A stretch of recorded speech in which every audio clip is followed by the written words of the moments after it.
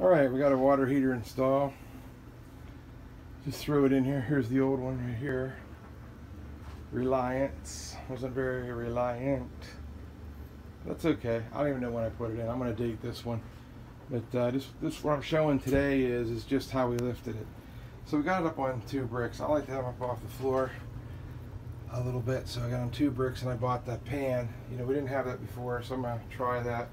Give it a shot. I don't have a drain on it yet, but at least it's high enough I can put something there and catch it, and at least we'll know what's going on.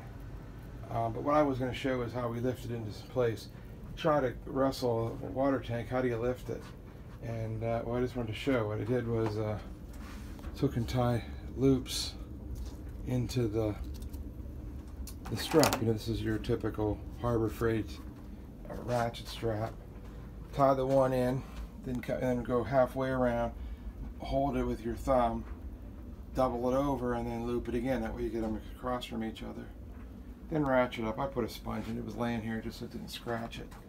Tighten her up, you know, decently tight. It doesn't have to be crazy tight. And then lift it into place. Real easy. Laid her right into the pan. No trouble. So just a quick video. Little tip there on lifting round things that are like, how else would you lift it? There you go. Thanks for watching.